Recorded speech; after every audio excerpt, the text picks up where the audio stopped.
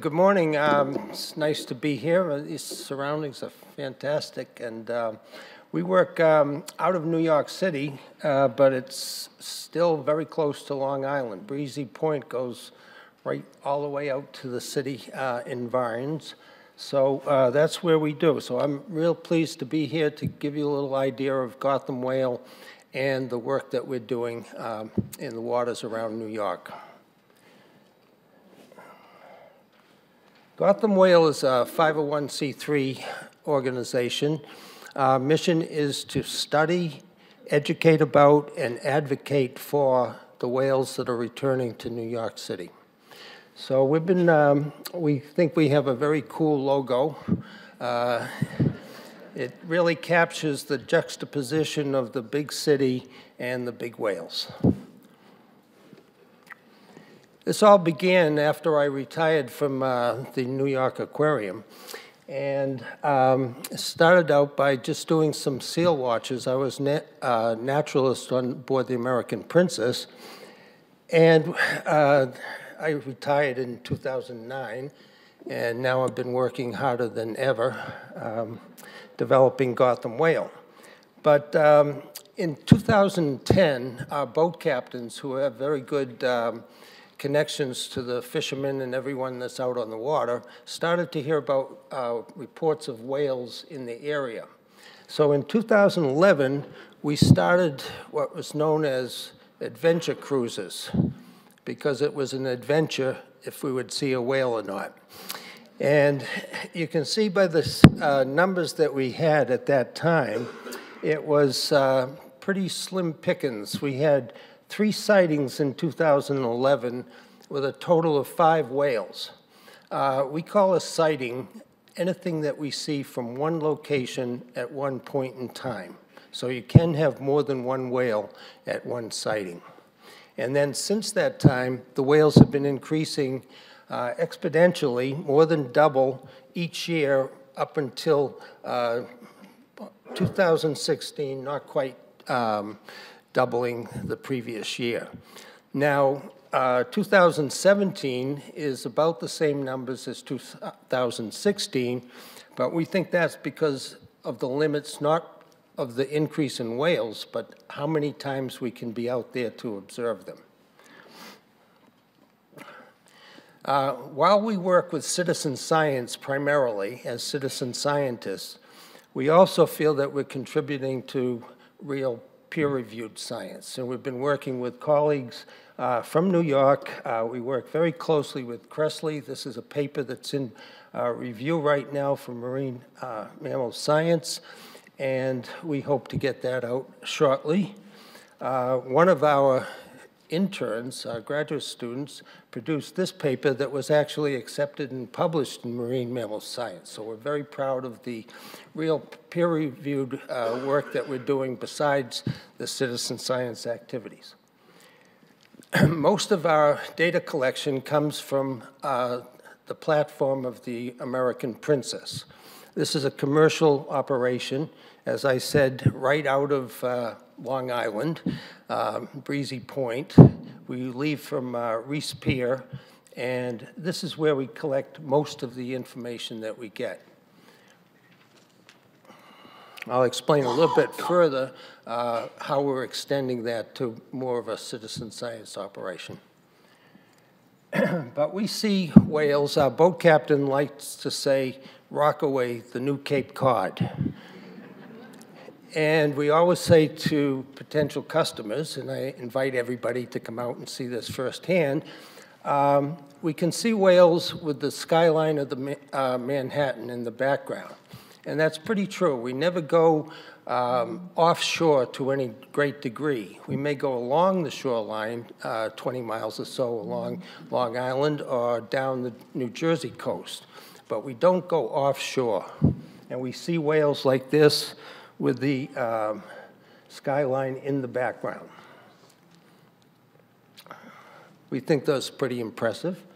And we're trying to tell New Yorkers about this fact. And it's amazing how many people still don't realize that whales are there, the city is there, and it's really spectacular. it took this, what we call our iconic photograph, to really kind of say, wow, that must be photoshopped. Any of these photos that you see is not photoshopped. And this is the kind of images that kind of captured New Yorkers' attention, that whales are right around in our backyard. You may notice that my origins are in New England, so I say backyard. It's not easy to get these kind of photographs.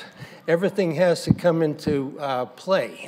The whale has to behave, the boat has to be in the right position, and it really helps if you happen to be looking in the direction of where the whale is.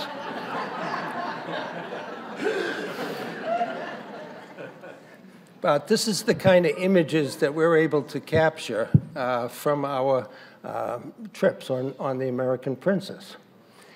This one in particular I like because it shows the way that the whale expands its throat pleats and just sucks in lots of water, and it's very effective, like a pelican's bill, to suck in the water, which sucks in the fish, and then they push the water out through their baleen, and it's a very effective way for these whales to eat.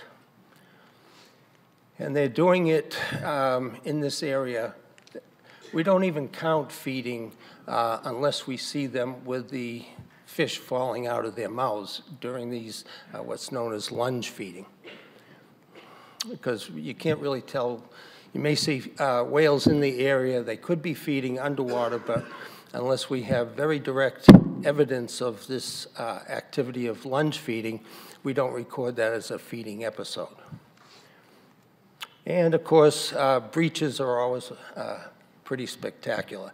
This is right off of Long Beach, right near the anchorage where these tankers, they anchor out there and wait their turn to unload inside the harbor itself over in Jersey. Now, our work is very much based on, as I said, citizen science, a model that was started by Audubon in 1900 with their backyard Christmas bird count, where they asked people to go out and just see how many birds they see and record that. And over time, that's given a marvelous database, and lots of things have been determined just by regular people looking out with many eyes and collecting this information. And one of the models that we've been doing is following what's been done for many years up in Maine and Massachusetts, where people take photographs of the fluke, which, like fingerprints, are much like individual identifications. So we've been collecting these. We currently have about 78 individual animals that we've identified. The people in Maine have thousands, but you have to start somewhere. And each fluke has a, as I say, individual coloring pattern, but they may also have some kind of marking like this notch that was taken out. Now, it's still pretty primitive work. All of the photographs have to be matched by human eye.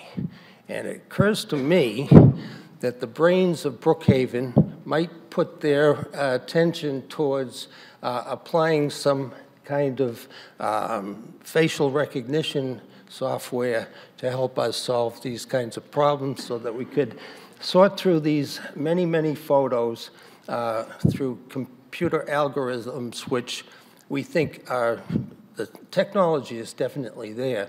FBI does it all the time. Google's doing it to find your friends, etc. So from this, we're able to see a good record of what individual whales are doing. We have a record here of this particular NYC 004, and its history of where we saw the latitude and longitude and the date and the time. Now, we work very closely with Cressley, as I said, and here's a match that we were able to make with just the dorsal fin. You can see how this is exactly matched, and you can see that this was seen off of Montauk in July, and this was seen by us in June, so that shows that kind of eastward migration of this particular whale.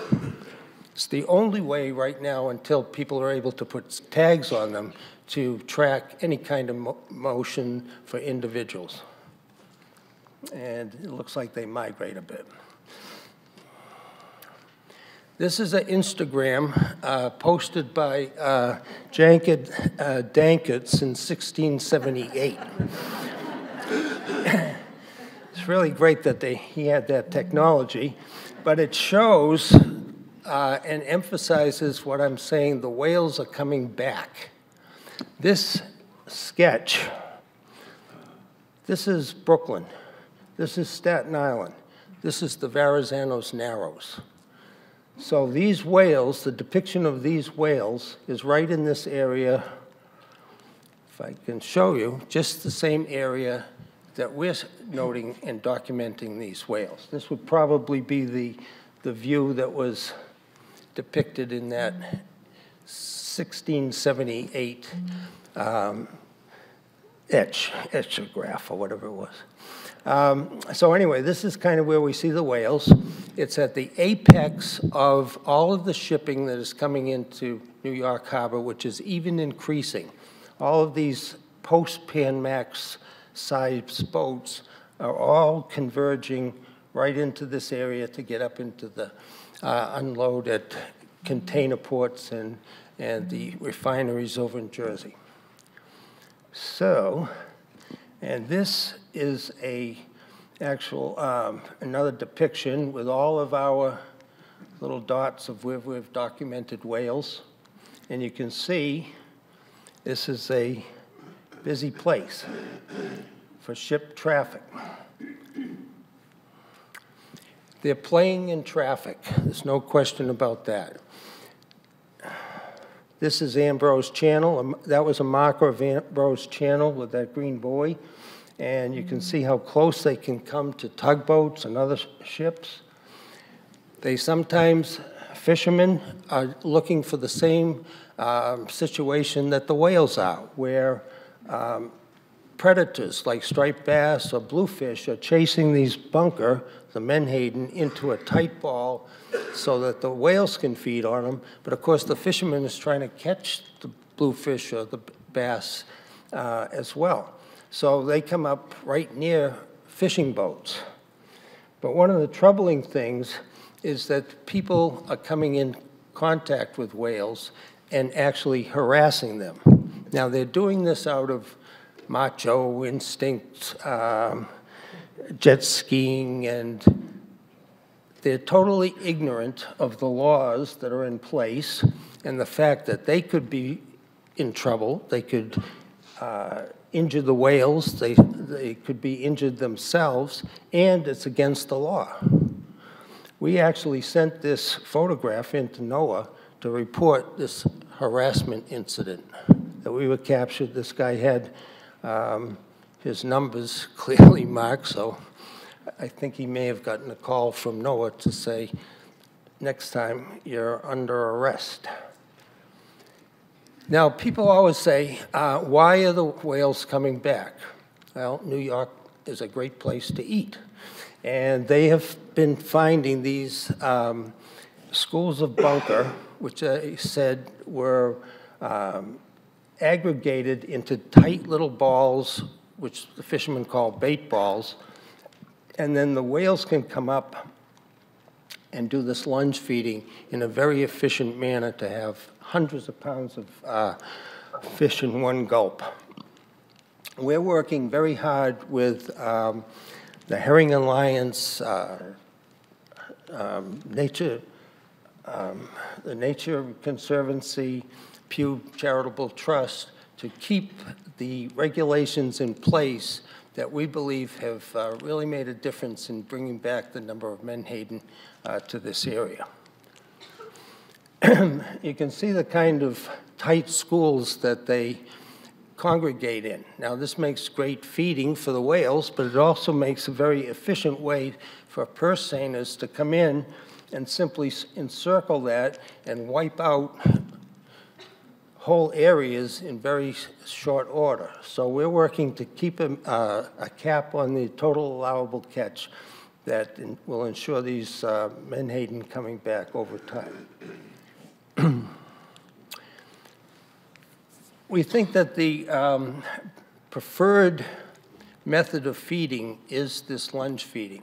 And I think it's because of the unique situation around New York City. Hudson River is bringing down nutrients that feed the fish.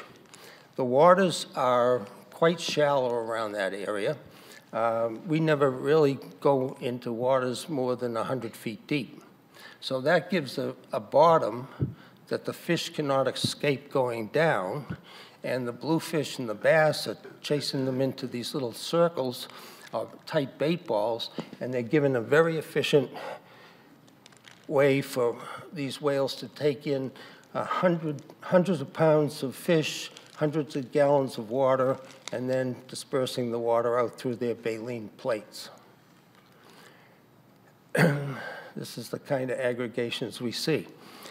Now, we've been able to take our data, and this was a map using real data, both from Gotham Whale and from the AIS systems of boat traffic. So it shows that some of these areas where the dark blue shows concentration of feeding activity is right smack dab in the shipping lanes, shipping channels. And the channels for these big boats, the boats might as well be on railroad tracks because they can't divert their way around whales. And there's over $200 billion of commerce coming into New York every year. So I hesitate to say when humans and whales collide, because hopefully that hasn't happened as yet in our area, but we know for sure that it is happening. So one of the methods that we're using now to take our data collection beyond just what we're able to on board the American Princess, we've developed a wanted program. And that is a program that enlists people. This is a mock-up of a FBI wanted poster. I went down the station and took a picture, and instead of Artie Kopelman's picture in there, I put a whale in there. And then, like the fingerprints, instead of fingerprints, we have the whale identifications of their flukes. Then we ask people to fill out these data sheets. And if they do, they get a reward. You know, wanted, dead or alive, here's the reward. Wanted, here's your reward, a free beer. So I'm enlisting bars and breweries all along the coastline to sponsor this program so that the contributors get a free beer from one of these sponsoring organizations. We do this in a two-directional method. One is to ask for people to send in information. The other is we give out information. So we've been going around to fishermen's groups, yacht clubs, the Coast Guard Auxiliary, and telling the story. Here's the rules of engagement when you come near marine mammals. These are the rules that you should be aware of. And we would like to have your information sent in to us. This is actually one from a Coast Guard Auxiliary air pilot that showed this whale off of Rockaway. So we're getting them from all different areas, and we're very proud of that. We had an excellent story of Gotham the whale. Gotham the whale was a whale that came into New York Harbor, inside the Verrazanos, and up into the harbor for 5 days in the November of '16. Now, we shamelessly, in self-promotion, named it Gotham, but this whale was reported by over 20 different individuals throughout its time within the waters inside the Verrazanos. We had reports from people on the Staten Island Ferry.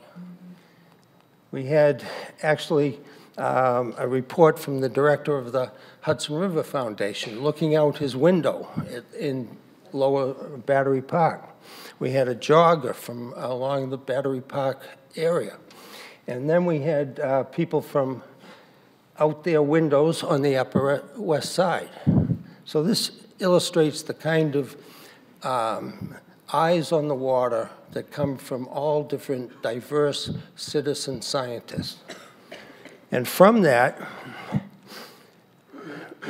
we were able to document its actual feeding within sight of the Statue of Liberty. And it traveled, and then it traveled up beyond the George Washington Bridge. Now, so from that kind of information of just regular citizens looking out their window, taking a picture to documenting it, sending it into Gotham Whale that manages the data, we were able to answer a number of very interesting and important questions. Was it more than one whale? No, because we identified it from the fluke and repeatedly saw the same whale over and over. So we knew it was not more than one whale.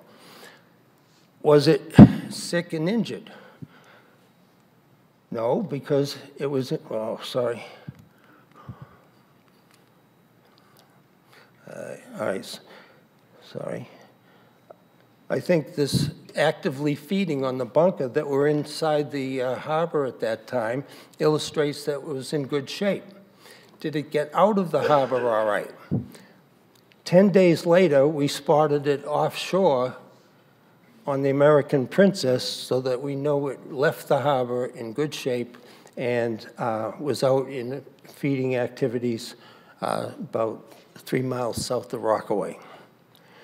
So we like to think that this kind of information can be really important as whales and humans come together, which we know that they are more and more. The recent unusual mortality event that was declared shows that lots of whales are being shipstruck. And we just feel that the more information that is known, we can contribute to a better understanding and maybe have some mitigating circumstances come into play that will prevent these kinds of mortalities that we're seeing more and more. At that time, there was 41. I think I know of at least 3 since that time, and there's probably more since I made up this slide. So I would invite you all to come out whale watching with us out of Rockaway. You don't have to go to Cape Cod. You can go with Artie and his Viking fleet cruises. But we think it's an interesting activity. I'll run through, and maybe there's some questions if there's time. And just in our other missions, just to let you know that we do science programs and on the boat, as well as in class. And yay, that's the end. Thank you.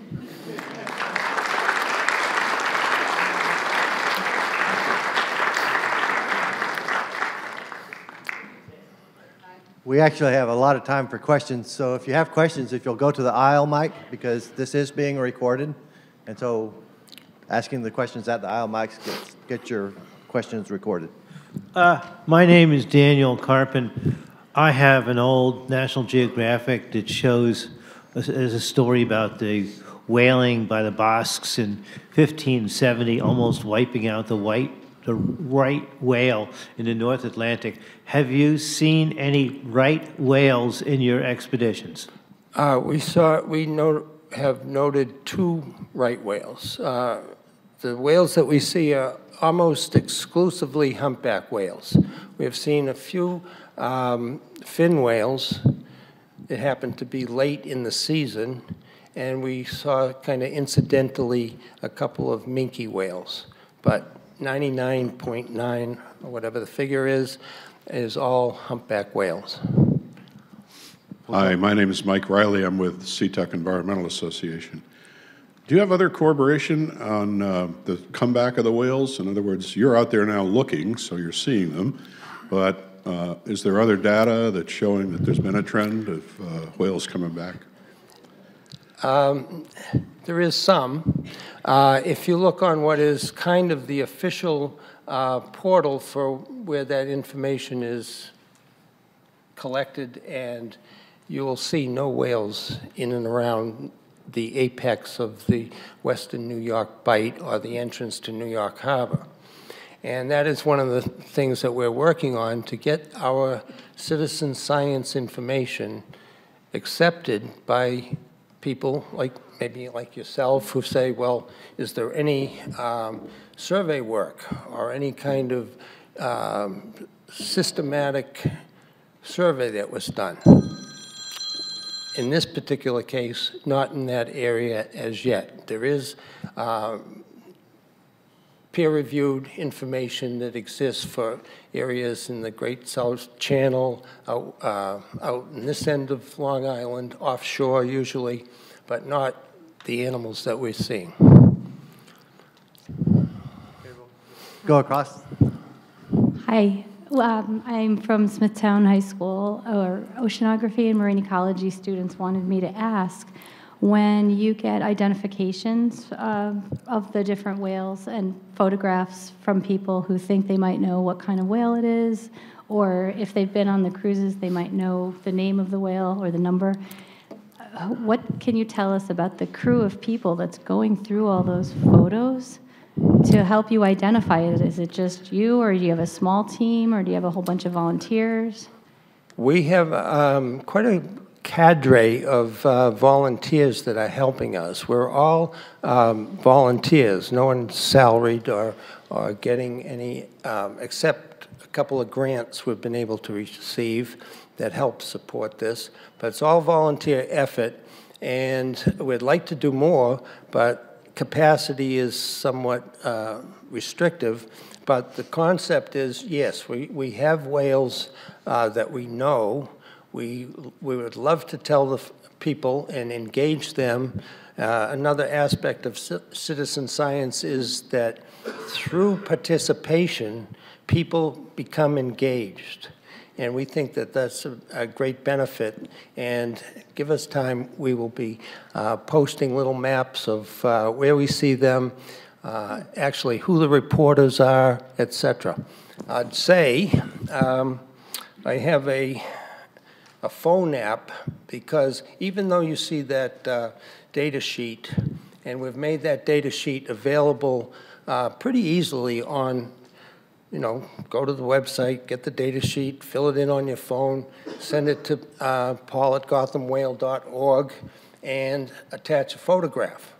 We make sure that the person identifies themselves and submits a photograph to document that particular sighting. So we are trying to make sure that our data is standardized and reliable. So we're working on a phone app. We're calling that phone app Moby Click.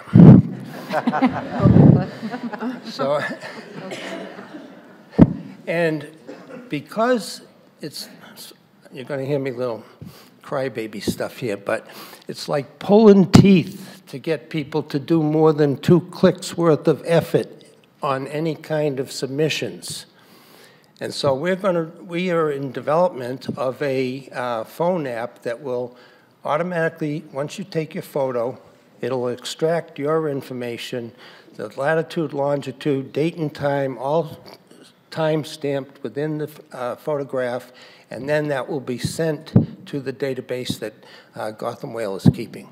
So we're real hopeful that it's going to expand our capacity. Well, thank you for being so responsive to all the high school students who write into you on your Twitter feed. Oh, thank you. I will pass that on to our volunteer who does exactly that. We answer questions online through Twitter. Okay, we're going to come to this side and then to the middle. Diane Ives, Long Island Sierra Club. I have two questions. Can you tell if the whales, any of the whales are killed by the bends from rising to the surface too fast to get away from all the noise from the ships and the sonic, the Navy's sonic testing, and that I saw the movie Sonic Sea at Cinema Arts Center. Yeah, And also, why did that whale go up the Hudson River? Okay, two parts there about the acoustic environment for whales. I grew up with Jacques Cousteau. Jacques Cousteau wrote The Silent World. The ocean is not a silent world. It's a very cacophonous place, and the amount of noise that is going on is amazing. Now, one thing about that is the whales that we see do not seem to be bothered by the ship traffic, because we see them right in Ambrose Channel feeding right alongside the boats. I make the analogy as probably like taking a picnic on JFK landing strip. But let's see, what was the last part of your question? Oh, why did that whale go up inside the harbor? I believe it was because the food was luring him up. I happen to live on Staten Island. The morning that the first report took place, I looked out my window and I saw all kinds of bait ball activity of menhaden being inside the harbor area. And we got a shortly report thereafter. Then we documented it feeding in front of the Statue of Liberty and all the way up the Hudson. So I'm quite confident that it came in to feed. Now, because we identified it, we're going to be able to detect, if we see that whale again, whether or not it is a whale that's prone to come into areas like that. And have a stern talking with it and tell it not to play in traffic. To the middle. Hi, Jean Millspore from North Shore Audubon. Yes. I was wondering, are you monitoring and I guess with the Ocean Center out in Montauk about all the humpbacks that are becoming in on the Long Island Sound to the harbors? We've actually seen in Seacliff and Huntington the humpbacks. Yeah, yes, that's another area that we're actively involved in. I'm going to talk to the Coast Guard flotilla for the Long Island Sound area and tell them about our wanted program and try to get more information. It's a matter of collecting this information and managing it in one place that we can make determinations about behavior, where they are, what time of year, etc. Right, thank you, and I was lucky enough to go on one of your cruises. Oh, great. Hope to see you again. Louise Hanson, do you have any idea of the sex of the animals or how old they are? Or do you know where they breed? A very good question. I make up theories like, what time of day is it? I have a new theory. Well, one of the working theories that we have is that the whales that we see are younger whales. It's kind of difficult to get determinate sizes just by regular observation. But what we see is kind of younger whales, not baby whales, not new juveniles, but younger whales. And my thought was that these younger whales may have found a good feeding ground, and instead of going up north and fighting with the old-timers, they found a good place to eat around New York City. How they tell each other, I think, is an interesting question to try to be answered through some further work. But on the sexes, it's very difficult unless they breach or you get an underside view of those whales. So no, we don't have a good perspective on sex, but size, definitely younger whales. Thank you. Okay, Oh, over and here. where do you know where they come from, where they're born? Another question we often get is, are whales intelligent and sentient beings?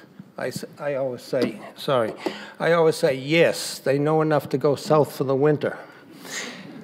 And the whales go south to area off of Dominican Republic, the Silver Bank, and they go down there to breed and give birth. They don't eat well in those waters, so that what they're doing is they're coming up here, gorging themselves all summer long on this wonderful food like menhaden here, sand eels up off of Massachusetts on Stellwagen Bank, and they're getting fat and happy and going south for the winter.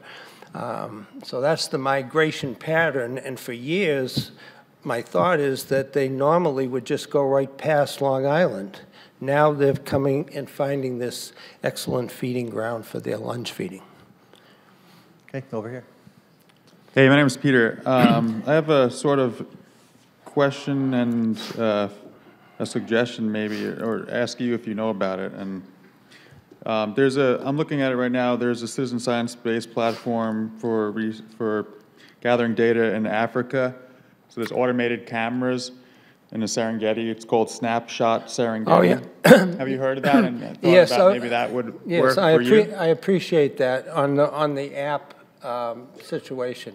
I have researched this fairly extensively, and there are things like Flukebook, there's iExplore, there's all kinds of these reporting systems. But I did a brief survey within the whale watch community, and I find that no one uses them. They don't report it to Center for Coastal Studies. They just don't, it just isn't done, I think, mainly because it takes more than 3 clicks. So, as I say, we're working and we're looking for partners to help us fund this particular project. And we hope to get this really automated system through MobiClick, where it's take a picture, everything comes out of that, and then on the back end we have the database to manage this data in a more effective way than is being done now. But what I was thinking about that app is that it uses the public to do the identification part. Like if you were to... Oh, well, I would not, the scheme that we have in place, all laid out, programmer, all set, here's what needs to be done, it would come like this, from the phone to a central holding area. Then there would have to be still someone to vet that. Because, you know, somebody would say, I saw a whale on a beach, ha, ha, ha. Here's a picture of someone in a bathing suit. We don't want that. So we would have to have some kind of quick vet, and then one click into the database, and then it stays there. Okay, Paul, we're out of time. See me afterwards, because there is a photo identification tool out there. It's the photo identification tool has been developed down in the forests of Central and South America for wildlife. I don't know how good it works. It supposedly works fairly well for box turtles. So very nice. That's what we need. All right. Well, again, thank you all for your interest, and I see you on the American Princess.